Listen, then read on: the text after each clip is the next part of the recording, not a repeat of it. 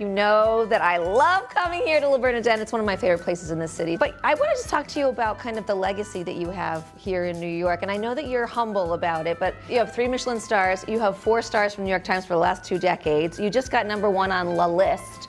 You are in the top 3 restaurants of New York City. I mean, when you started this in 1986, yes.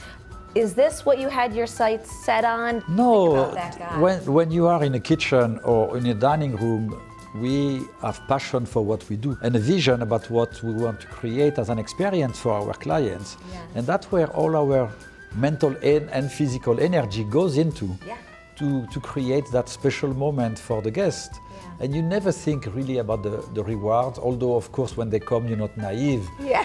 And so I just want to talk about this cookbook. You just came out with a new cookbook, Seafood Simple. What are we going to learn in this book? You're gonna learn how to cook seafood.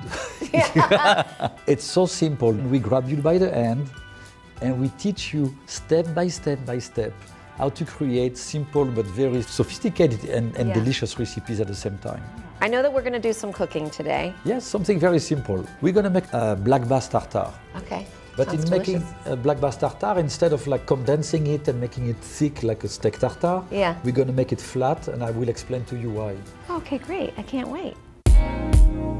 So we have the black bass diced already. Yep. And to know when it's very fresh, you look at the flesh and it's very translucent like that. Yes. And then it's eye-tied, right? It does kind of smell like high-tide. Like the fresh sea breeze. Yeah. So we are going to put the fish here, or you want to slice the herbs? Oh, I can do both. Okay, so you're going to do both. I'm the chef, and you are the sous chef. My dream day is to be the sous chef for Eric Ripert. This is better than most of line cooks here. You have the job. So we leave a bit of space in between. Oh, you want it to be space? Because if you mix it together before, then it's too compact, it's not as nice. It doesn't taste the same. You don't taste the fish the same way. Amazing. I know we were going to sit down. You're going to show me some of the other things you have going on. Sure. But absolutely. Let's take this with us.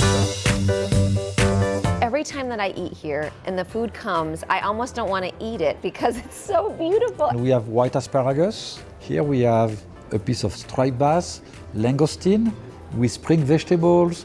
Eating here is like an out-of-body experience, is what I have found. Thank you. Cooking here is the same too.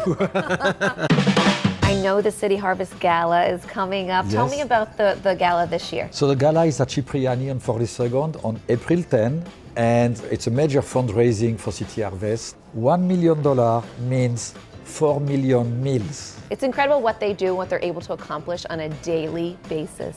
Yes, every day in the 5 boroughs of New York City. Yeah, but I feel like, you are accomplishing a lot on a daily basis here as well. Thank you, Chef. Thank you for the support and for your visit and friendship. Thank you.